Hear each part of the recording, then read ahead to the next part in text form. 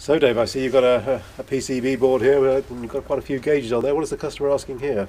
Right, on this application I believe there's problems where the diodes, capacitors and resistors are cracking. So they've given us strategic points across the PCB where we've applied, on this instance, 5 stacked rosettes, which is part of our C2A range of gauges. Yes, I see that, yes.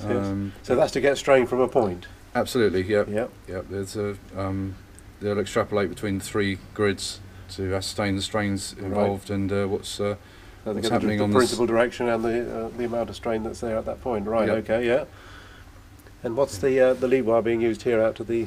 This is as the C2A is manufactured. This is the wires that came with it. Yep, that's company. They straight out the packet with 3 meters of ribbon and cable, and the as you can see the red 134 already attached. Yes. And, so the installation here is purely a bonding process, and then we anchor the leads again with a 2-part epoxy, which we've used quite extensively. It works well for us. And and the adhesive you said was?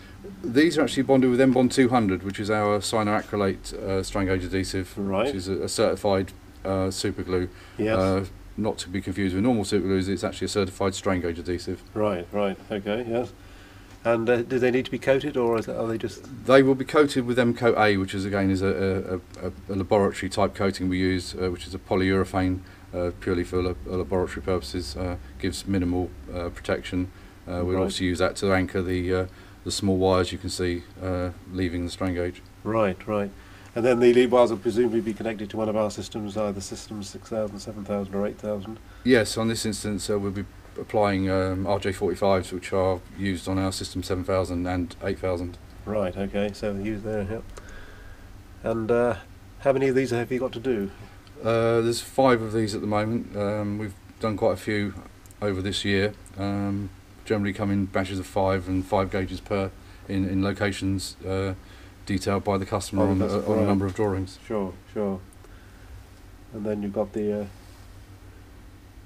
various components on the board which you're close to, I see there on that one, very close to an IC. Yeah. So there must be, those legs presumably are having problems, are they?